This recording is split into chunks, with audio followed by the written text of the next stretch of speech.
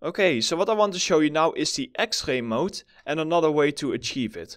What is Xray mode? If you press Alt X, you can see it. This is basically Xray mode. You can remember that I mentioned it when we went over the object properties, because it's the same as checking see-through over here. Xray mode is often handy if you just need to see through something. For example, you have a reference image. So, for example, you are modeling based upon an image like this.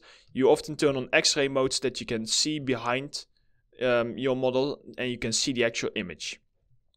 But here is where the problem comes in. Xray mode is often quite cloudy. It's still difficult if you would have like a dark image to see behind it. So I just want to give you two options. You have the quick Xray mode, which is just Alt X. But what you can also do is you can also simply add a material to this. And then you can go down here to transparency and set this, I believe, to 0.8.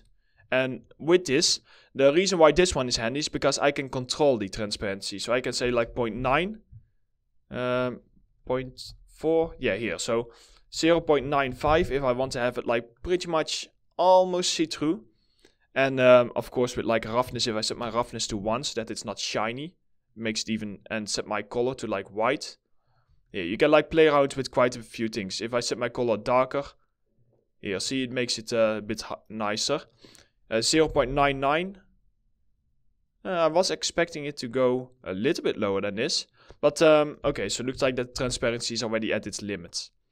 Basically, the main goal is that this way, while Xray mode, here, if I go Xray mode, see, Xray mode is a little bit more cloudy. You can still use Xray mode, but with this material, you can just go ahead and you can go for like a little bit more transparent looks.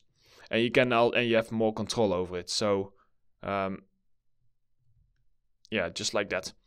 So, having shown you that, let's see, base, oh yeah, here, if you tone down your base color, you can also get rid of that. So I can literally just set my base color to, or to not use a base color to make it even easier to see.